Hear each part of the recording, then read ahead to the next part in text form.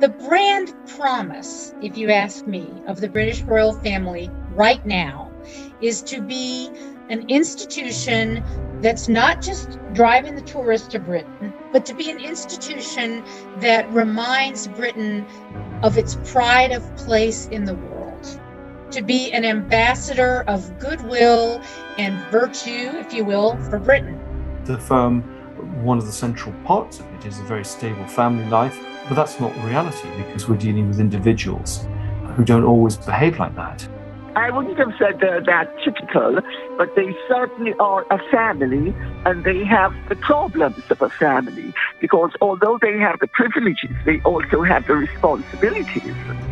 The lower down the pecking order you go, is the more reluctant the members of the family are to live up to their responsibilities. Some do it, some don't. Welcome to episode 8 of The Firm, Blood, Lies and Royal Succession. I'm Jonathan Locke, your host on this journey through half a millennium of royal secrets and scandals, where we're also revealing how pulling the strings behind the scenes for all that time has been the firm, working to ensure that no matter what else happens, the royal brand emerges intact, no matter what the cost. It's always been a cat and mouse game between historians and the royal family and those around them in terms of how the image is portrayed. But my job as a historian is to try and tell the truth about the past, not to cover up people's peccadillos. In this episode, we're turning to the incendiary impact Sarah Ferguson, ex-wife of the disgraced Prince Andrew, has had on the firm. What I do know is that she's the one person that Prince Philip would not have anything to do with. He and Fergie were not, well, he didn't like Fergie. She knew that she wasn't welcome when Prince Philip was around. Well, Fergie's not one of my favourite royals. On March 19th, 1986, Prince Andrew, second son of the Queen and at the time fourth in line to the throne, announced that he was engaged to be married. For the British public, the news came as something of a surprise. Jacqueline Roth, executive editor of theroyalobserver.com, explains why. In the 1980s, Andrew was very much known as the Playboy Prince, with high-profile flings with a whole string of beautiful women. He was definitely not the settling down type.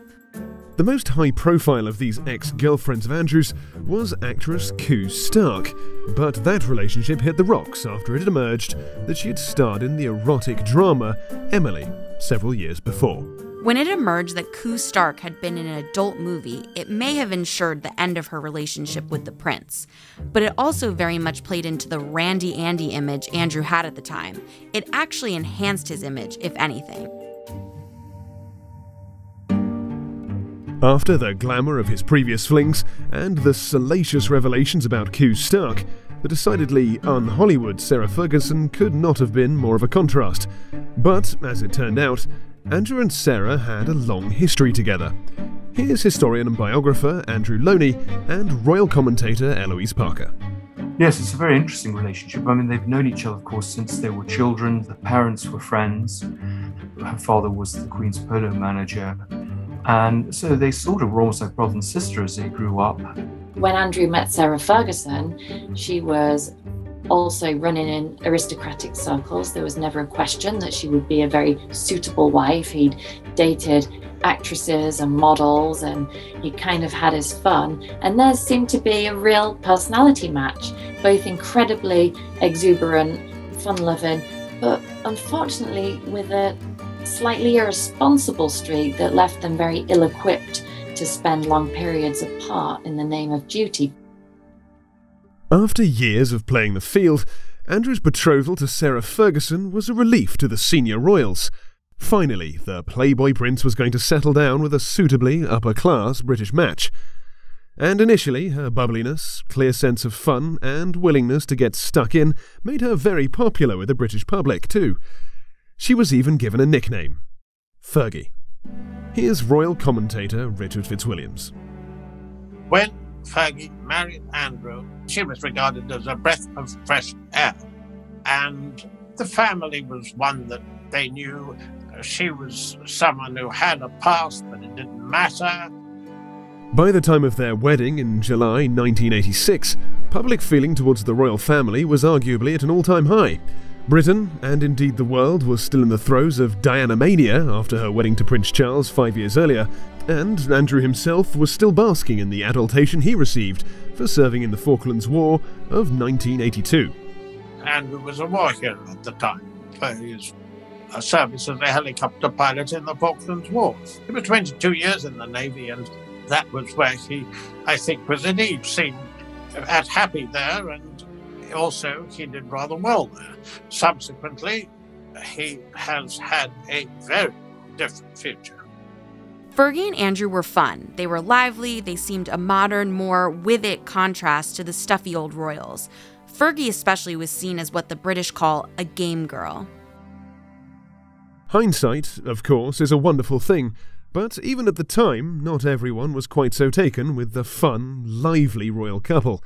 There were whispers that the senior members of the royal family had their doubts about Sarah Ferguson, and even that she was quietly taken aside and instructed on the proper way for a princess to behave.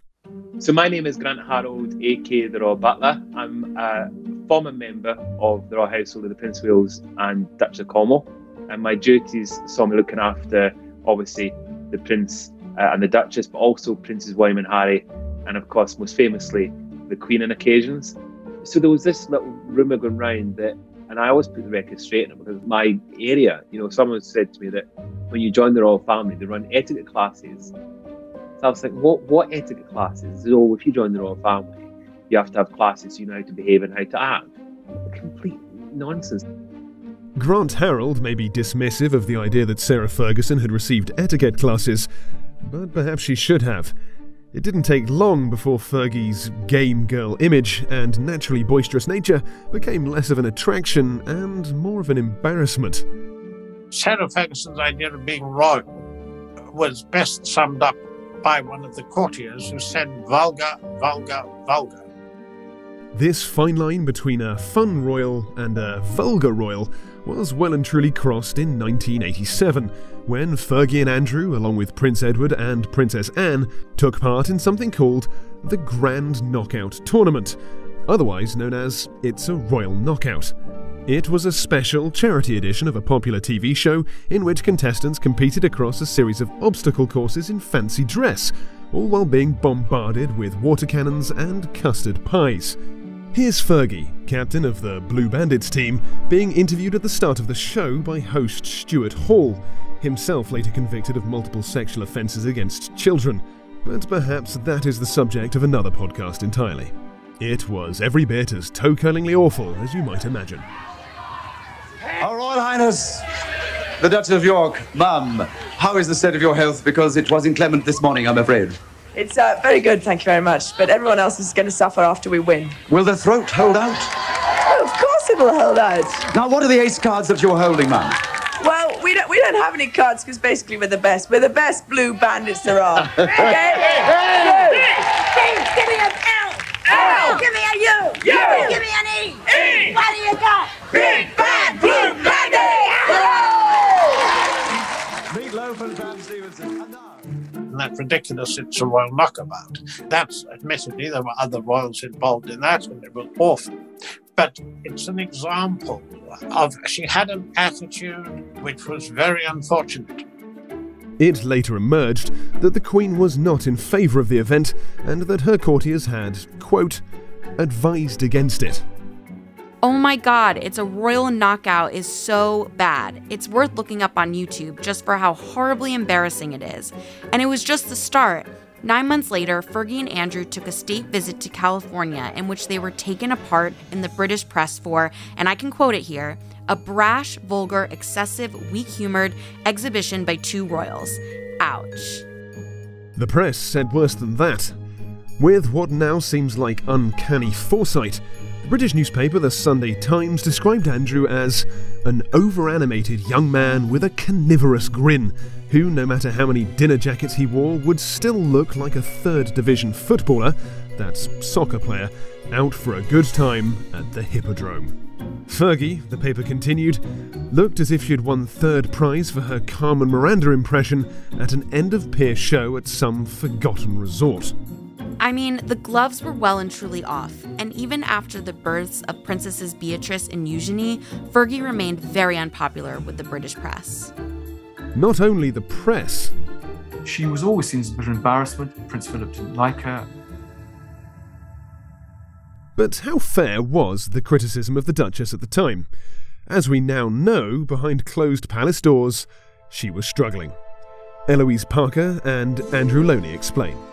Prince Andrew, of course, was in the Navy, while, Sarah was starting a family. She famously described herself as having been basically alone throughout her first pregnancy with Princess Beatrice.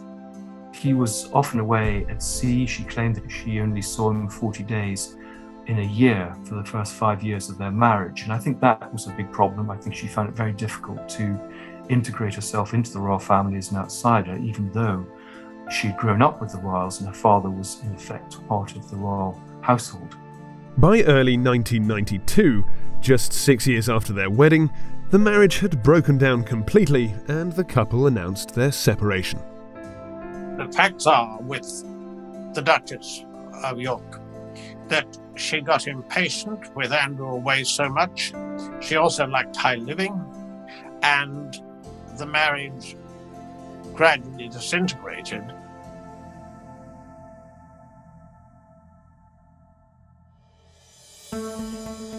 Here's Stuart Pearce, who was vocal coach to Princess Diana.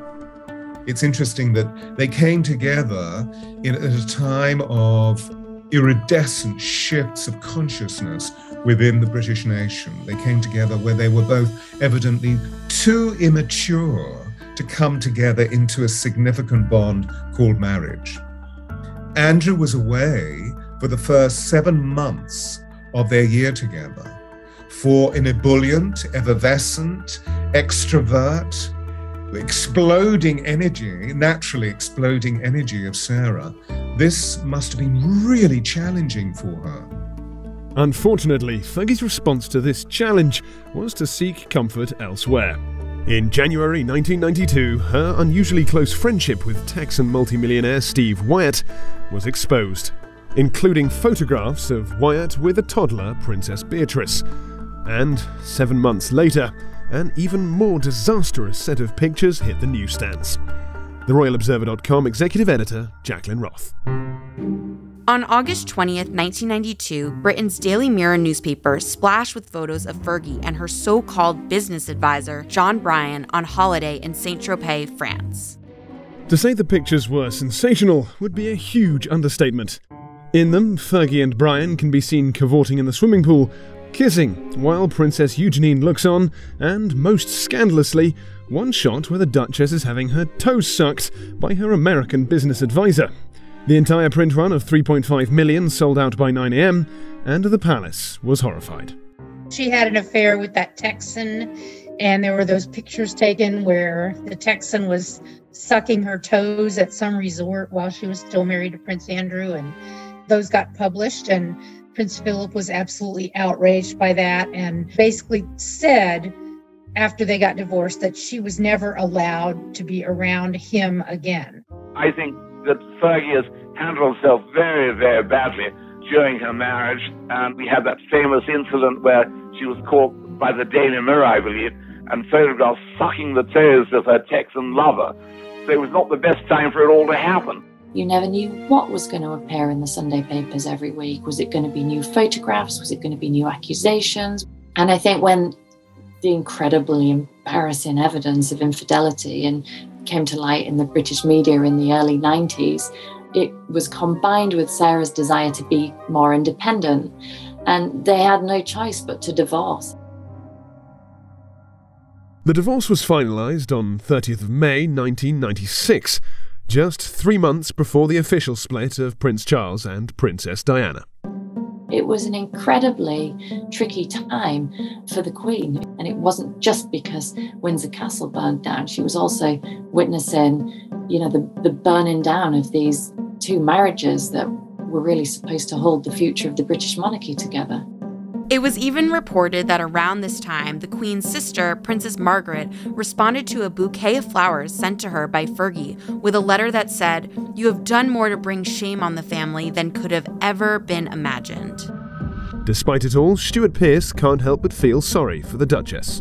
When you're feeling unloved and somebody comes along and says you're so beautiful, all of us become susceptible. So I feel that that's what took place. The difficulty was that she wasn't very discreet about what took place, in terms of the people that she had affairs with or whatever. And as a result of that, the British press got hold of it and it was all blown completely out of proportion. And then they got divorced. And who doesn't like their toes being sucked?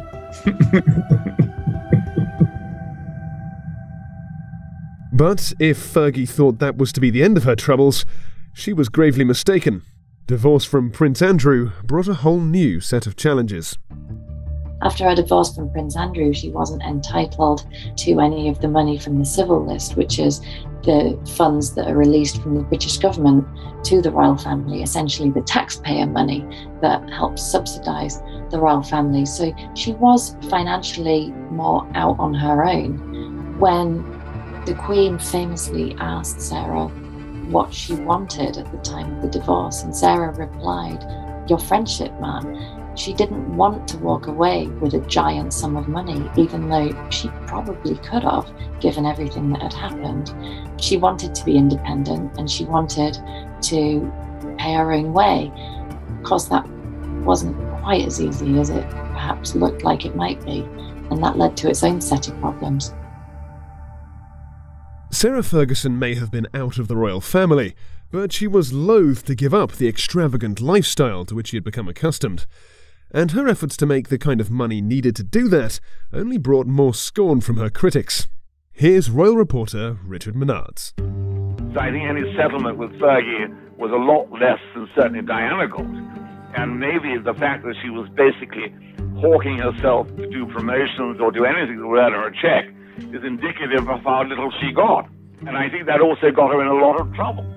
The Duchess of York has sold everything from children's books to weight loss regimes to tea towels. It sort of seemed like no product was beyond Fergie when it came to getting herself on QVC and trying to put some money in the bank. She's famously a bit of a spendthrift, and unfortunately that meant she had to kind of doff her cap and try and get the money from wherever she could for a while. There isn't a great deal of, I would say, respect here, perhaps more in the States, because she's seen to be someone who sort of takes advantage of her royal position for her own personal gain. By 2010, Fergie's company, Hartmore LLC, had collapsed with debts of $770,000, around $1 million in today's money. Later that year, it was reported that she was considering declaring voluntary bankruptcy with debts of over £5 million, the equivalent of some $8 million today. And it was at this point when Fergie made her biggest mistake yet. It's the videotape seen around the world, the Duchess of York, and an undercover setup. Sarah Ferguson was caught taking a bribe in exchange for offering access to her ex-husband, Prince Andrew.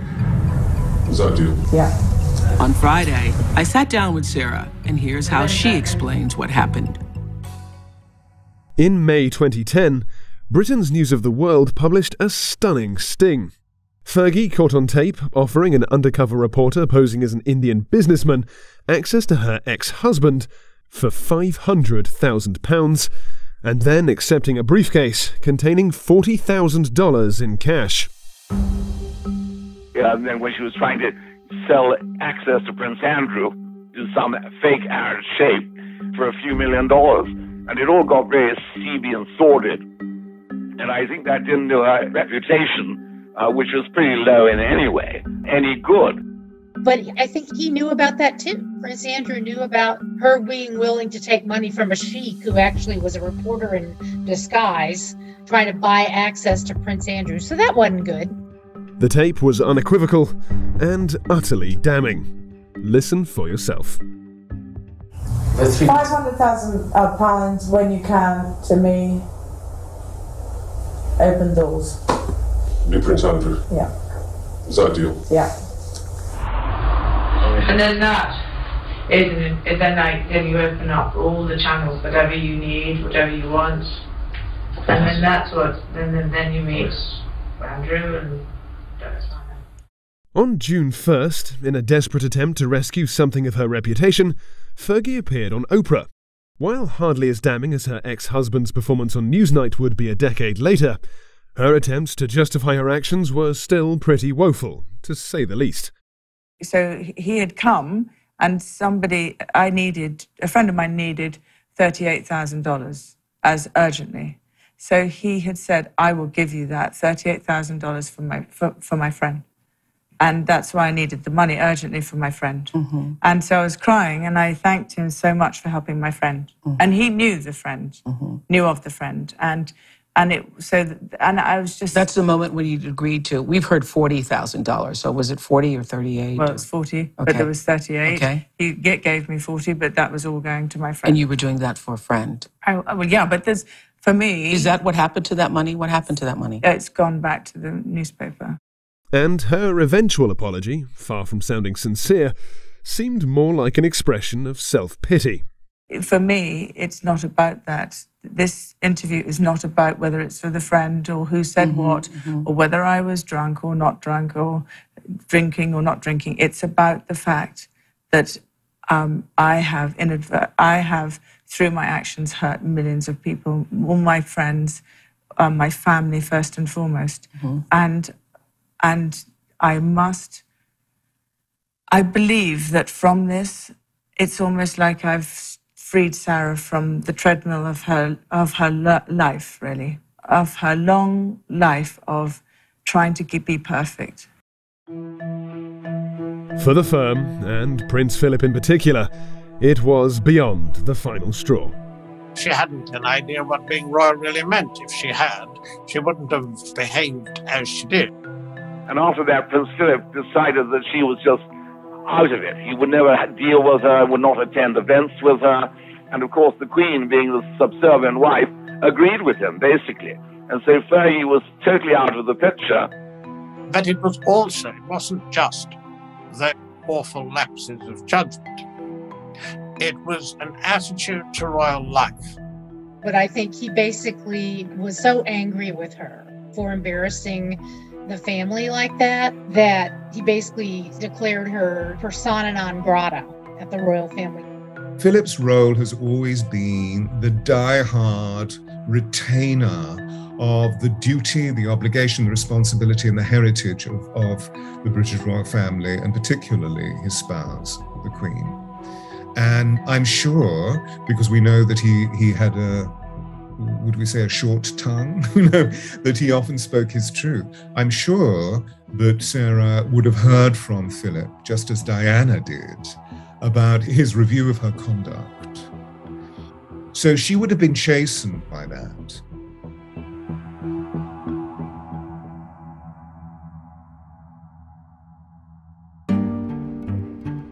So low was Fergie's currency that public opinion even turned against her daughters, Beatrice and Eugenie. Well, they didn't really have proper jobs. They were always on holiday. They seemed to freeload off people, often rather unfortunate people. They just lacked sometimes the touch that was needed. I think they tried hard, and they did try and do some public engagements. And of course, there was always this problem that Charles wanted the streamlined monarchy, and Andrew felt his daughters were entitled to be part of the royal family. And so there was this sort of standoff at various times. There was concern that they weren't really doing royal duties, but were actually running up huge costs on security, often just to cover their lifestyle, their gap years. They too acquired a nickname, the Pampered Princesses. I think Beatrice in particular kind of struggled a bit more to find her feet as a working royal. There was an awful lot of travelling going on, an awful lot of expensive vacations. And if it's one thing the British public don't like to see, it's their tax money being spent on extravagant royal vacations, because whether they're paying for them or not, the image of it is that it's coming out of public money, and it's just not a good look. In the face of such scorn, Sarah Ferguson finally made a good choice and retreated from the limelight. She now lives in the Royal Lodge in Windsor, and, some charity work aside, largely keeps a low profile. Well, I think Fergie has terrific loyalty to her husband and to the Queen and to the institution. Though I think the problem with her is she just has this unfortunate habit of putting her foot in it. She's not the brightest of people, and so she will say unfortunate things. She's exuberant and spontaneous and not always very careful about what she does or says. So she's always going to be potential for embarrassment, but I think her heart's there. Fergie's definitely remained very close to both her daughters. You know, she's travelled a lot internationally. She's spent stints living in the US, but she still spends a lot of time in the UK, and she actually spends a lot of time behind closed doors still with the royal family. You know, she famously assisted Meghan when Meghan was first brought into the royal fold and kind of gave her a quick course on how to address the Queen the first time she met her. So I think while she's been much maligned in the media, she's actually maintained a pretty good relationship with senior royals behind the scenes. And I think, you know, that continues today. She's been very supportive of Prince Andrew, which may be something that ultimately backfires on her, depending where his story ends up. She seems to have settled down and kind of found her place as a doting grandma and confidant of senior members of the royal family.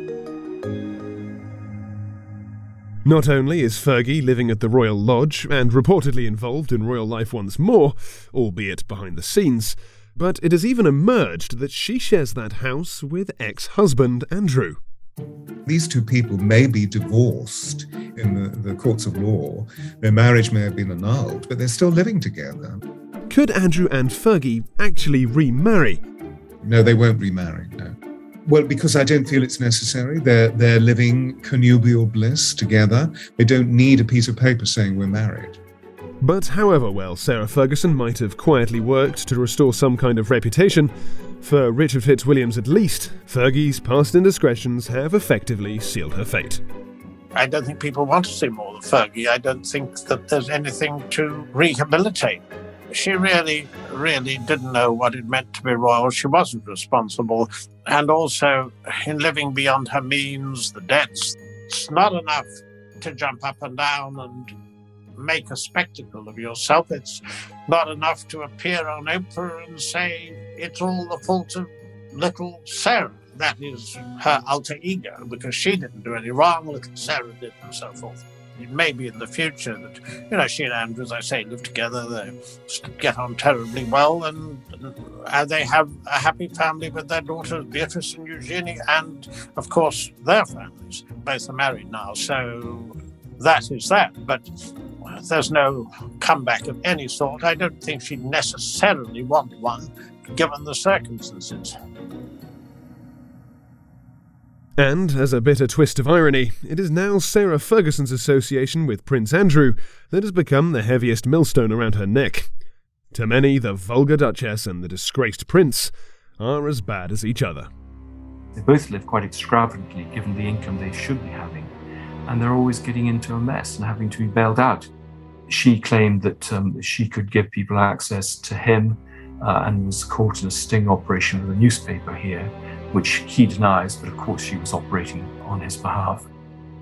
And he certainly, I think, traded his access for cash. So, you know, they're always getting into financial scrapes. They're very much cut from the same cloth. Because if you had a poll, people who wanted to see let Andrew on the balcony at Buckingham Palace again, let alone Sarah Ferguson, you wouldn't get it into double figures. So, you know, they might remarry. They are close. Fair enough. But what you had was somebody who didn't have any idea of being royal, what being royal meant. If you've got privileges, you've also got duties. If you've got duties, then you should at least attempt to be responsible. There's no interest in seeing more of Fergie, or indeed her in any sense becoming or rejoining. I mean, she couldn't. It's not feasible because she's divorced from Andrew, who stepped down in disgrace, and she was in disgrace several times. Whether due to her own history of missteps and scandals, or as collateral damage following the recent stripping of Andrew's titles, as of December 2021, Fergie has not been listed on the section of the royal family's official website titled Members of the Royal Family. But if she remains out of the firm, public opinion has at least shifted where her daughters are concerned. Here's Sally Oddness, author of Royal Fever, The British Monarchy in Consumer Culture. So these two young ladies who actually, and I'm going to just say this very bluntly, they have these disasters for parents. Prince Andrew and Fergie, okay? She's made horrible judgments, just constantly apologizing for all the bad judgments she's made. But the two young women have actually lived in this kind of bubble where these reputations have not really tainted, their parents' reputations have not really tainted them. I think they can be very helpful to the royal family because, of course, we've already, quote, lost two other members of that generation, Harry and Meghan.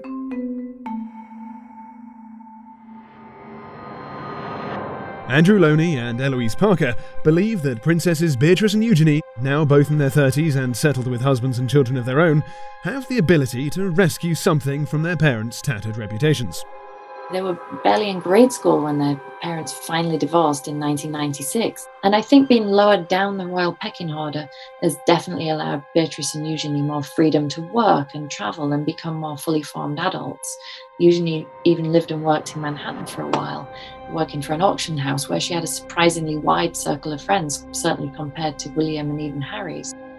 Of course, there was a lot of criticism with them as freeloaders, and in some ways being shaped by their parents' activities to sponge off people and have rather dodgy friends and always be on holiday. But they've all settled down. They have partners that have been out of the sort of headlines.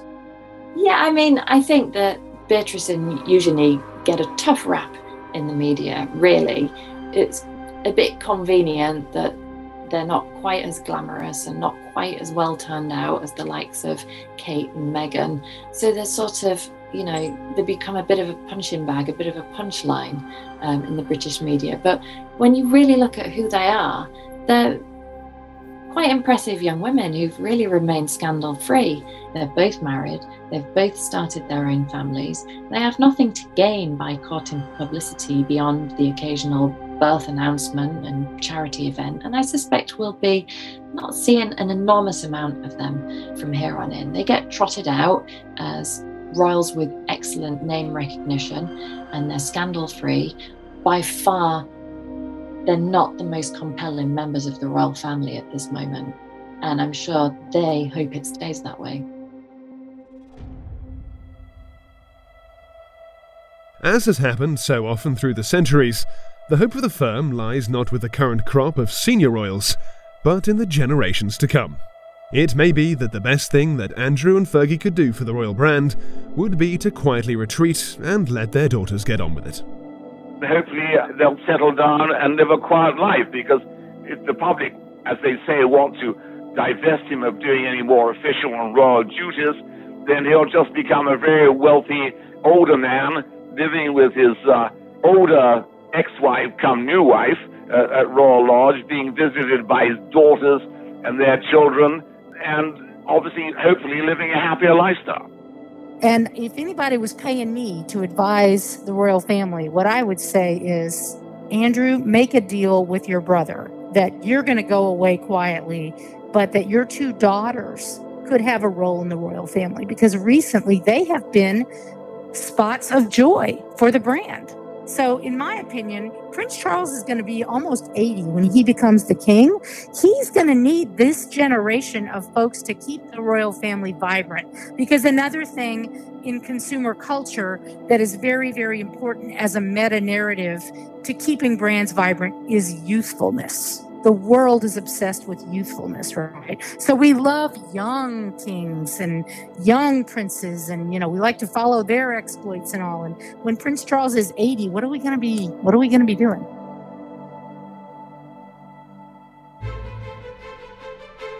Then again, perhaps the younger royals aren't such good prospects after all.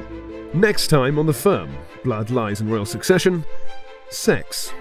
Somebody decided that I'll take a picture of Harry with no clothes on and sell that as well. Okay, it was wrong. Of course it was. Drugs. And this is where Charles sent him to a halfway house to see the effects of drugs, to learn about this. Harry, if you continue down this path, you're going to be one of these people in my charities. that are seeking my help to get onto a program to fix yourself. And rock and roll Nazi fancy dress parties.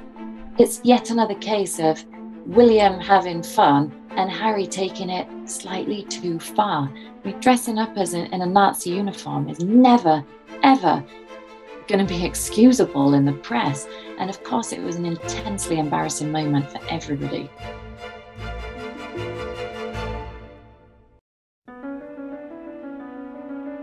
The Firm, Blood Lies and Royal Succession is a production of Audiology, a division of Empire Media Group. The series is hosted by me, Jonathan Locke. Executive producers are Dylan Howard and Melissa Cronin. The series is written by Dominic Utton, reporting by Douglas Montero, mixing and sound design by Sean Kravitz. Please subscribe to The Firm wherever you get your podcasts, and if you like what you hear, leave us a rating, review, and tell your friends.